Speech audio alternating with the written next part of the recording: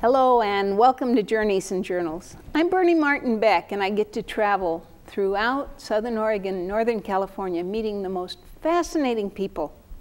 I'm not the only one that's out there anxious to meet the people with stories. And that's where my guest today connects. Welcome to the show. And you are? Thank you, Bernie. I'm Wayne Morrow. Wayne, how did it happen that you're interested in history? Well, I guess it's kind of an outgrowth of the high school subject of English and journalism that I taught. Now, you're a teacher. I'm a retired teacher. Retired, I like Yes. that word. 2.5 years. Of retirement after how many years of teaching? I taught 36 years at Grants Pass High School. Wow, my hat's off to you. Thank you. You taught journalism? Yes, that was my minor at Oregon State University. My Wow. major was English, and so when I got hired at Grants Pass High School, they offered me the job of teaching journalism too. So I did, and I also became the advisor of the Scroll. That's the newspaper on campus. Now, you say Oregon State University. Was that the name of it back then? Yes, it was. Oh, he's a little bit younger. I can see that. It had changed from Oregon State College. Which state changed from Oregon State Agricultural? OAC, that's right. So now it's a university. Well, your alma mater, and we spent a little time there. My husband, after the GI, Korea, he went on the GI Bill and finished his education there. So I got to go along for a few months, learned the way, because we're here talking about war and veterans and things like that. How did you, is it your history connection that or you just always loved to learn about history of wars? No, actually it kind of grew maybe the last 5 years of my teaching. And I was going over a short story in one of the English classes, and I had a group of sophomores, and we were discussing this short story that involved a human reaction to war and the toll it takes on them, and I had two 16-year-old boys sitting right in front of me. I remember them, and you know how 16-year-old boys are? They know everything. Aha. And so we were talking about it, and they said, boy, you know what, if we'd been in that war, this is what we'd have done. We'd done this and that. We'd have taken care of those Germans. And, they were going on, and I was just smiling because I'm thinking, you guys, you have no idea what you're talking about. Not wet behind the ears. I finally told them. I said, fellas, I was not in World War II, but I can tell you that you have no idea what you're talking about. And so I decided, I think it was a day or two afterwards, I thought, it'd be a good education for the kids. You bet. Get a World War II veteran in there, tell them what it was really like, and just answer questions. Run it like a press conference. And they can fire the questions at them, and they probably will learn. So I went and got a veteran. He was a Navy, an enlisted man in the Navy, and had been in 92 kamikaze attacks on his ship. And it turned out to be tell this story. Really an interesting thing. And so then I got a few more people to come in. And what I decided to do was just go ahead and videotape their talking about it. And I used a microphone, so the sound is very clear. And I had one of the kids who could run the camcorder, go ahead and record it. Then when I got through, the librarian at our school said, hey, those last 3 guys you did, just give me the tape, I'll make a copy of it and give it to them for their family. So I started doing that.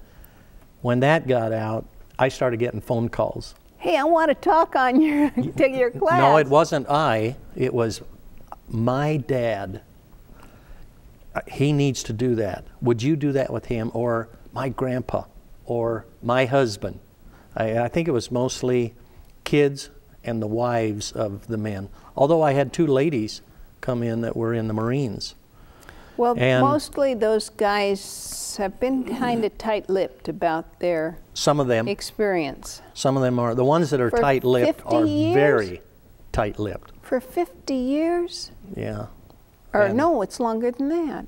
Well, it's 60 now, the 40s, and at that time so it you was. guys are 80-something. My hat's off to you. So and I gals. ended up, I had so many calls, and I started, I think it was in about May, and by the end of the school year, I just ran out of time. There were more people to do. But see, I had 6 classes, so I could bring one in for one class, and one for another, and one for another. And it turned out to be just a tremendous thing. I ended up with 26 And World War II veterans coming in. And one of those veterans was a friend of Better Life Television that, now I just found out you'd interviewed, Olin Nations. Yes, he was one that came, one of the 26, and I can't even remember what the occasion was. Somebody said, call him up, or I got a phone call from somebody, and I said, Well, okay, come on down, we'll work you in. I'll tell you, his story is interesting because he was an early non-com. And there weren't, you know, non-combatants. They aimed at him instead of aimed away. Uh-huh. And his story's been here on Journeys and Journals too, and we surely appreciate it. Now, you know, we've come a long way around to know that you like Oregon history, and I brought the Oregon history book, 100 Years in Right. Pictures.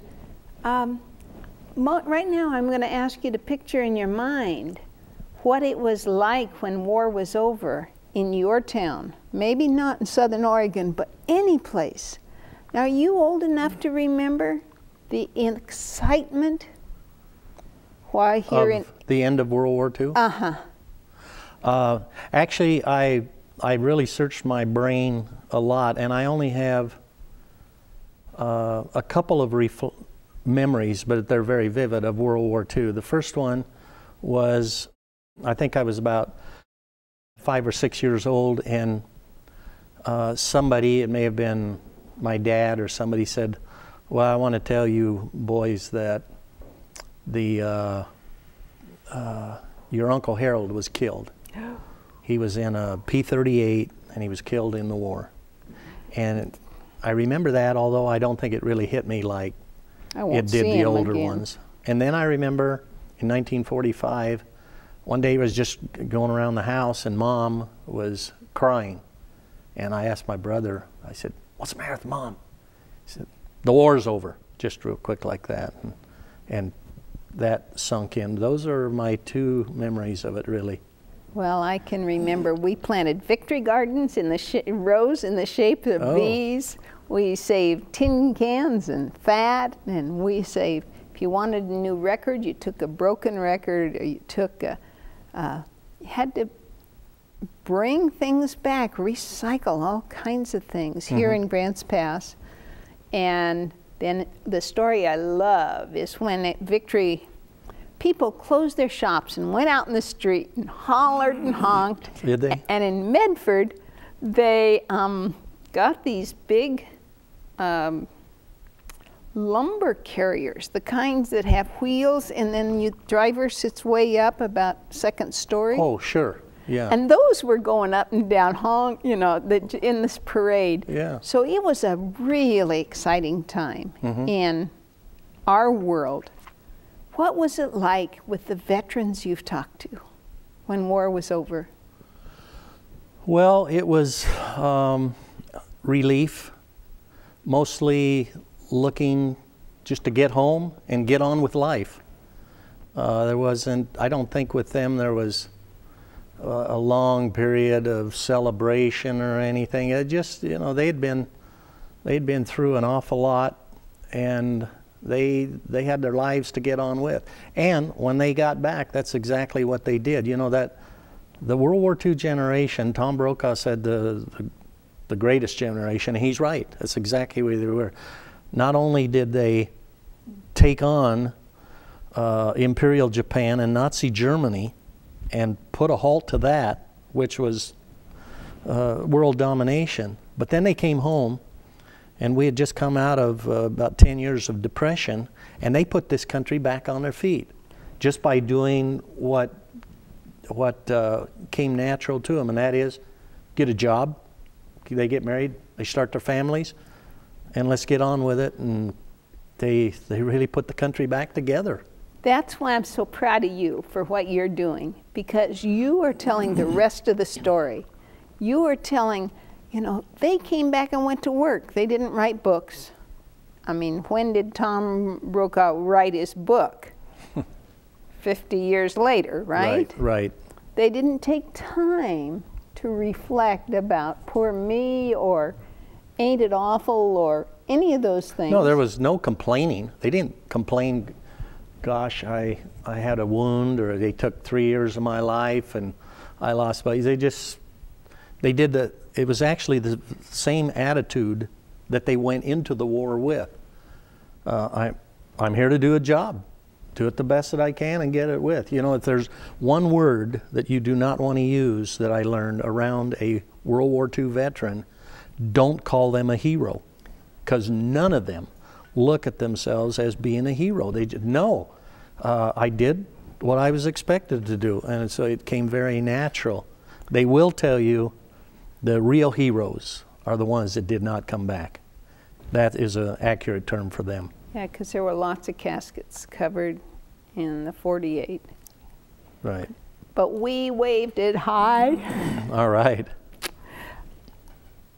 I'm interested in how does this connect with retirement? I mean, you're a teacher, you've interviewed all these people, now you are a rocking chair. I mean, there's, you know, you don't even have to worry about journalism. Well, it's in your blood? Yes, I think it is. But in addition to that, this opportunity came along. One of the men who came in and spoke to the class, and I'd never met him before, but I had a friend, Walt Ferris, that said, you know, you should get this guy Maury Saunders in. He's got stories. So he came in, and of all of the people, I would say that they all had unique stories, but his was kind of one step above. A very colorful type person also. Well, isn't he kind of bigger than life too? I just saw him as we were doing our interview. He just seemed to fill up the whole space. Well, he is still a big man, but when he was in the service, he was 6'3", 240 pounds. Sure, bigger than life. It's just, I mean, I can see why you would say, hey, let's talk a little more. Is that how it went? Or am I skipping not exactly. the whole? He came and spoke to the class, and I really liked the guy. Well, then I retired in 2002. I graduated. I'm in the class of 02. In fact, I graduated from Grants Pass High School twice, also in 56. Oh. But then I thought, well, I want to join one organization in Grants Pass that serves the community, just one. And I had friends suggest some to me. And then I thought, you know, I have such a special place in my heart for World War II veterans that, and a couple of them had come in class, and I found that the Golden Eagles Kiwanis are made up almost entirely of men who have served in World War II and or Korea.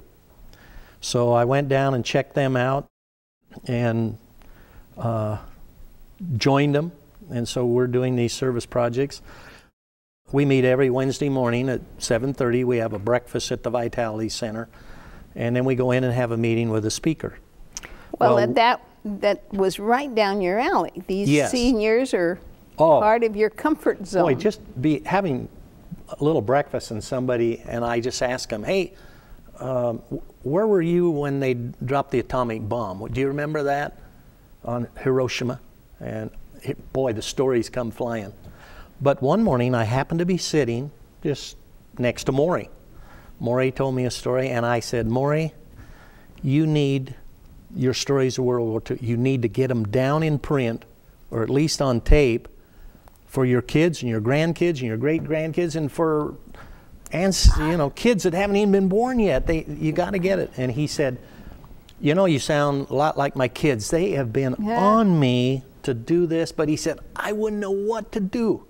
And I just thought for about 5 full seconds. And I said, okay, Maury, let's you and I do it. I'm a journalism teacher. And I appreciate World War II veterans. And I know the skills that it takes to do what you don't know, and you know what I don't know. Yeah, I say, you got the stories, and I think I can write halfway decent, and so let's team up. Halfway decent, folks.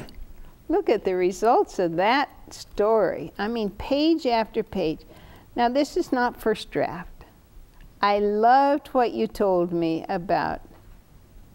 You went to his place with a tape recorder, right? Yes. Then you'd go home? I would go, well, every Wednesday morning after the Kiwanis meeting was over, we would go to his house, which is out in Colonial Valley. Sit down at the dining table. I'd get out my tape recorder so that I wouldn't have to take notes.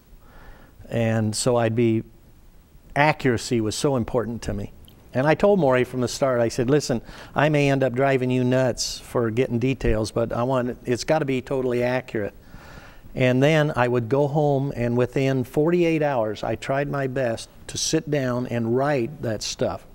Because as a journalism teacher, I told the kids, if you take notes, you hear a speech or anything, don't wait a week and then try and write it, because you're writing from cold notes. Write it right then. So I instilled that in myself. And I would write it. Then next week we'd go back and I would show him what I wrote. I'd leave it with him for a week. And I'd say, clean it up. Anything that's not right, let me know. And he would. And so we did that. He had a red pencil. Yes. Over and over again. So it was read, rewritten, and rewritten. Right. So we ended up with about 10 months of me going up there to his place. And I ended up with the little cassette tapes. I got 49 of them, both sides, totally recorded. 49 tapes there in a book. Now, what are these pictures? Is this the early years? Yes, those are in the early years. This particular one. Pioneer days. These are his grandparents. They were immigrants from Sweden. And this is where he was raised. He was actually born and raised in the little town of Ilwaco, which is at the mouth of the Columbia River on the Washington side. Grew up there, and that one is of him in an real old car. I don't even... Now, Ilwaco, as I understand it, is a town without much of a road? Yes, it's very small. Very small. You can't get there, I mean, it was really, you got there by sea, didn't you, or by Back in river? those days. Back in those days you did. It was kind of landlocked, like... Well, he had a career before he went in the military, right? He was an active kid doing stuff. Well, actually, he went to college for about 1.5 years, University of Washington. He went up there, and part of the time was to play some football. But he didn't know anything. He had no skills. He didn't have a coach that taught him anything. But he was big. He was just a big kid. And well, big kids should play football. I'm sure that was the slogan then too. Right. And then he came home, and then decided that this was in about March of 1941. He decided that he would go into the Army, into the infantry, for 1 year, because in those days you'd get drafted sooner or later. But he thought, I'll go in on my terms, and sure. I'll go in for my 1 year. Well, we all 6 know or 7 what months happened. later, Pearl Harbor happened, and he never got out. But he had this very unusual circumstance happen where an enlisted person could have a try at being a pilot. It was called the Sergeant Pilot Program. Oh, because they needed pilots, instant pilots. And they were looking for good ones, and he passed everything with flying colors. Well, there he is, right? Yeah, that's right. Isn't that neat? This is in his training. This guy is teaching him a little, like a fighter plane, and this is a B-26 bomber that he flew, and he's just getting ready to go to North Africa at that point. Well, now, what did the guys at Golden Eagle say about what you've done for Maury, what Maury's done for you? I mean, are you the talk of the group? Well, I think they all said they appreciated what was done. Most of them said, but this is partly because they know Maury, they said, I read it twice. And it is in depth on World War II. It's quite a bit of depth about the Depression. People who have been in the Air Force seem to really pick something out. It means a lot to them. Look at even those planes. Aren't those enough to just, you can almost hear the newsreel telling you the stories of World War II. Well, the bottom one is the Martin Marauder, the B-26. He was the pilot. There were 5 other crew members. 66 missions over Italy, southern France, and 5 or 6 times he was shot down. One time he was the only survivor in the plane. Another time half the crew was killed and he was in the half that made it. He had to put down in the Mediterranean, and it's a very unique story. But the Golden Eagles, this is the group that here they have. The Kiwanis. Yeah, right. And they're helping kids all over the place. That's right. There are 3 Kiwanis groups in town: Grants Pass, Caveman, and the Golden Eagles. And how many in Southern Oregon, Northern California? Do you imagine every town has 1 or 2 or 3 or 4? Exactly. And they're out there to help kids. But we had a Veterans Day little honorary program for them in November, and myself and one other person put it on, and we recognized all of them. But there are 15 fellows in there, and they've served Normandy and Guadalcanal and the Pacific and CBI, the China-Burma India Theater, and it's just, they are just a down-to-earth but special group of men. So if you get the idea, I'm encouraging you to talk to the neighbor, talk to a friend, talk to Grandpa. Do it now. This newspaper article just shocks me, but it doesn't really. Why does the CIA interested in a Roseburg airplane? It's not an airplane, but it's a lady up there in Roseburg. Her father disappeared in 1952 while making a flight that they said out of Japan, and it went down. Didn't exist? No, actually it was a cover story, but it was already decided, and probably they were told, listen, if anything happens to you, you disappear, we're just going to say you went down, you were lost at sea. That's what they were told. And now, is that part of Maury's story? Yeah, yes. Oh, kind of. But indirectly, because he was told roughly the same thing. So here it is in the newspaper because somebody wasn't under a gag order or whatever you call it. Two bodies were found by, there's a POW, MIA group. Right. And they located some in China.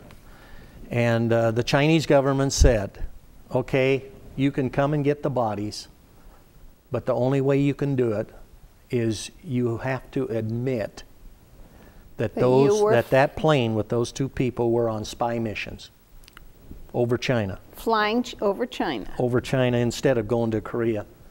And the CIA said, okay, we'll admit it. So the 2 bodies were returned, and by now I think probably that lady has given her father a real burial. But so some of the things that Maury was involved in came out because of this article. Not because of your book, but no. There's so much detail in this book, folks. And they can find you at the local bookstores or signing books or... from time. Yeah, probably just a phone call to me or something, because I'm not out trying to sell the book. In fact, there were only 400 copies, and I sell them real cheap because I was not interested in making money by selling a book. Okay. My feelings are, if a person will read that book, and when they get to the end of it, they say to themselves, boy, World War II veterans, we really owe them a word of thanks, and that's my reward. Absolutely right. And my hat's off to them. My goodness, they came home, rolled up their sleeves, and went to work. That's right.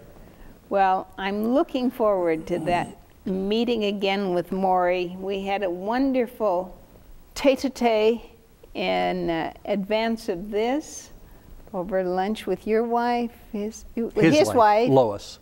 And we'll have him on, Lord willing, in the near future to tell the rest of the story. Right. Because you've just whet our appetite. And we're, there you guys are. You mean that's the way it worked? That's how you write a book? That's what it looked like at his dining room table. The tape recorder is there, a couple of books, one on B-26s, another one on B-47s. But it was a lot of work, but it was rewarding and fun. And when you meet Maury, you'll understand. Now, he's how old? 85. You just got to go to a party for Maury, right? Yes, it was he and Lois were married 60 years on Valentine's Day. Oh. See, he just got home from the war. 2 weeks later, they got married Valentine's Day, 45. And the kids put on this thing out at a big kind of celebration, and it was fun being there. It's time to celebrate. And I thank you for putting this story down for history, but also to honor Maury, and I look forward to meeting with him again and sharing his story from his perspective. You've done a good job. Well, and I want thank to you. thank you. Folks, write down those stories, tuck them into a tape recorder, tell Grandma and Grandpa you love them. Thanks for tuning in to Journeys and Journals. I'm Bernie Martin Beck saying bye for now.